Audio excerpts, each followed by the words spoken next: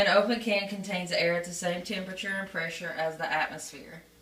So that means the air molecules collide with the inside and the outside walls of the can and exert equal amounts of pressure there.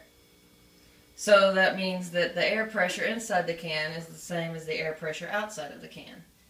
So in this experiment, when the can is heated, the water in the bottom boils and turns into H2O gas, or water vapor. The opening in the top of the can keeps the pressure balanced with the atmospheric pressure. What we're about to do is bring this boiling can over to the ice bowl. So the balance in atmospheric pressure will come back by taking the can and putting it into the bowl of ice water.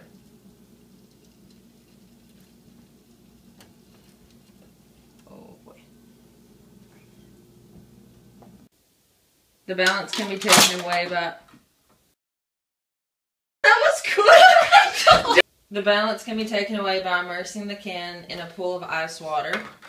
The vapor inside cools and turns the can back into, or turns the water back into a liquid again. And then, with less gas inside the can, the pressure on the outside can walls drops suddenly and the atmosphere crushes the can.